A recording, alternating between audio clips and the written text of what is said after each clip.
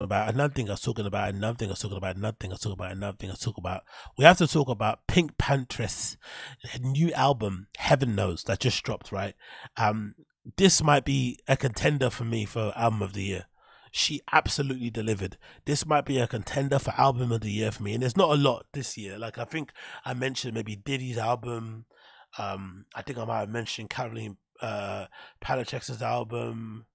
There might be not that many really this year that have been really, standouts. A lot of them have been kind of underwhelming. But PinkPantheress' album, Heaven Knows, absolutely special. Number one thing to kind of point out about it is just the concise nature of it, right? Just really short album, 13 tracks, no real fluff. Everything is kind of very, very, very well considered in terms of a track listing. And if I'm not mistaken, I think if I'm not mistaken, it falls under like I think it falls under like 40 minutes. I think total runtime. I'm checking on my phone. Yeah, is it? Yeah, it's 34 minutes actually. It's even shorter than that. So it's a 34-minute album, and for some reason, it doesn't feel like it. It takes you on such different journeys, different sort of sounds and sonics and vibes and moods and textures and stuff. It really does take you on a journey, and it honestly doesn't feel like a 34-minute length album. It definitely does feel a little bit longer. The tracks, even though some of them are super short in length, they feel really full. They go in all different directions. Personally, I think sonically, the beats are incredible. You get that kind of Y2K pop whispering tinge thing that she does, but all the tracks sound different, and I think that's something you have to kind of give credit to her, and even of course compare her to a collaborator, what you call it, Ice Spice, who's responsible for one of her biggest records.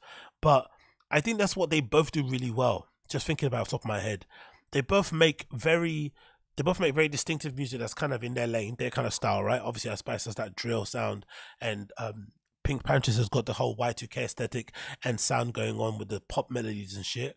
But what I feel like they do really well is that they make all the tracks sound different. And I think even maybe Olivia Rodrigo does that as well with her kind of pop records. They've got a way of like making the same track, but in different ways on each different album that they put out, so it never sounds boring. It kind of sounds fresh. It's a really interesting way to do it. I know it doesn't really make any sense, but in my head it's making sense, because you think of Ice Spice as like she's made different versions of the same track she blew up from, but she's done them in different type of ways with different flows, different beats. Maybe not different flows, different beats. Maybe different flows, different approach. Maybe just how it is, but it always kind of sounds fresh to your ear. And I think PinkPantheress did the same thing with her album Heaven Knows. It's absolutely incredible. And number one, the title track just sets it off, and I think you have to give the lady a lot of credit for coming into the album, or starting the album, coming into it. Pause on that one, but starting the album straight off the bat with a banger, right? Another Life featuring Rima. First of all, when I heard the track, I thought to myself, oh, you know who would have destroyed this? Destroy Lonely. Destroy Lonely would have killed this, or Yeet, or somebody of that ilk. They would have absolutely destroyed, or Ken Carson, they would have destroyed this as a feature. But I thought Rima did a good job, and oddly enough, he actually sounded like them anyway. So maybe he kind of, achieved, he kind of killed two birds with one stone. He had the ability to kind of flex his muscle and show his range. And also, she could also collaborate with somebody that was a little bit, outside maybe of her wheelhouse. But I thought Destroy Lonely, Ken Carson would have absolutely killed that opening track, Another Life. But I just love how she didn't start off with like a slow intro. She just came in straight off the bat, boom, let's go, 30-minute, album, let's hit you over the head with it. So again, I think that takes a lot of bravery to do something like that. So big up her for that one. But my favorite track, actually, oddly enough, on the entire album is the interlude, Internet Baby. I don't know why this gets me so much, but I fucking loved it. I knew immediately when I saw it in the track list, I thought, you know what? I'm going to love this interlude. And I want to wish this interlude just went forever and ever. So I actually did find some random person on SoundCloud that looped the interlude, I think for like 30 minutes and shit. So I'm not the only person that fucking enjoys it. I thought Central C smashed his feature on the track Nice to Meet You before the track that I like, of course. I thought he did really well on that one. I really like Ophelia as well. That's a really good track. And if anything, I love the bravery and I love the conviction of starting your album the way she did with Another Life with Rima. Again, we haven't heard any singles from her beforehand that sounded like this anyway, so it's kind of like a fresh way to kind of reintroduce herself to people. And then she ended the album with the hit record Boy Is a Liar Part 2 with Ice Spice. So it wasn't like she tried to sonically slide it into the album to make it make sense and to, you know, inflate it. No, I'm gonna give you a look. I'm gonna give you 12 of my tracks that I feel like better represent me as an artist, because you have to imagine at this point she's probably tired and bored of fucking performing Boy Is a Liar, right? It's probably doing a fucking nothing.